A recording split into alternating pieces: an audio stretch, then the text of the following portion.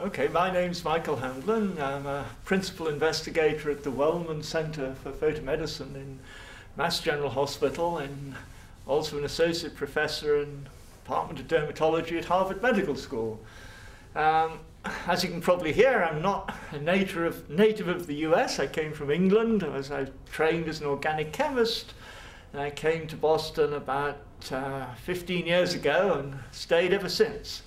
So my main interests are in phototherapy, the use of light basically to cure disease.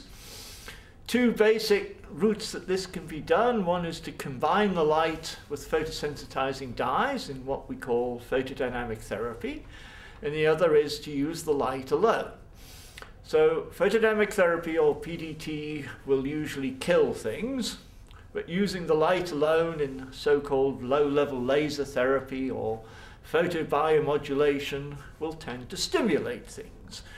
So the low-level laser therapy, or LLLT as we call it, is used to stimulate wound healing, to healing of bone fractures or tendon ruptures or cartilage. It's even used for more serious injuries such as spinal cord injuries and traumatic brain injuries and heart attacks and strokes. Reduces inflammation, relieves pain. So the reason people call it low level is that in general low levels tend to work better than high levels, which is the whole concept of the biphasic dose response or hormesis that we've been discussing at this conference. So in general, a few joules per square centimeter of red or near infrared light will be beneficial, but a large dose, such say 50, 100 joules per square centimeter, will be detrimental. Or at least the good effect will go away and there may be detrimental effects. So this has been shown in many, many papers, and one of my research interests is to try and figure out why this is. So this involves dissecting the molecular and cellular mechanisms in which the photons are absorbed by the mitochondria. They stimulate more ATP production, low levels of reactive oxygen species, and activate transcription factors such as NF-kappa B, which is a very pleiotropic transcription factor, and cause the translation of many, many gene products that do all the beneficial things of low-level light.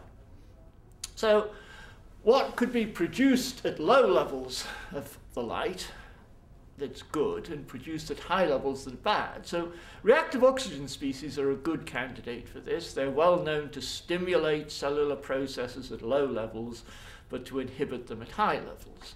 Nitric oxide is also involved in the cellular mechanisms. It's displaced from various mitochondrial proteins that are inhibited by nitric oxide.